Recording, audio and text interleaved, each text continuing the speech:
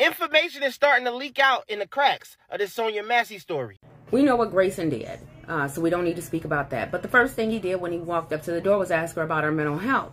Well, Grayson has a wife named Isabel. Isabel is a nurse, and guess where she's a nurse at?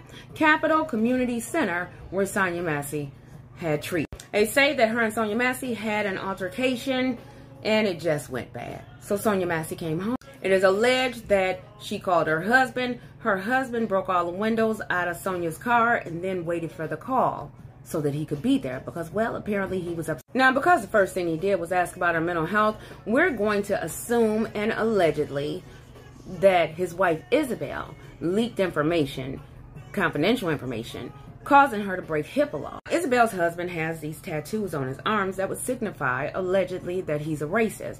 So I can't see her being any different. See, a racist nurse is to us as black women what the police is to a black man. So when you have a police officer that's racist who's married to a nurse that's racist, allegedly, well, that's a racist power couple.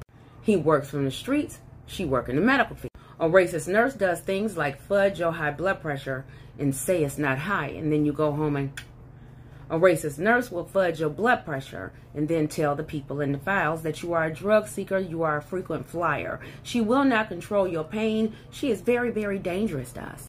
Well, her and her husband's life has already changed, but we want it to change a little more. On the front of the screen is her employer. I want you to call the human resource director, the CEO, and anybody else that you can get in touch with. I want you to send emails and tell them that you suspect that she broke HIPAA law. You suspect that her and her husband conspired to unalive Sonya Massey. It was an execution. I want you to let them know that you believe that it was race motivated and she doesn't need to be in the clinic. I want you to do it before they have a chance to ask her to resign. I want you to change her life. On the front of the screen is the nursing board information. I want you to go after her license. I want you to tell them that you suspect that she broke HIPAA.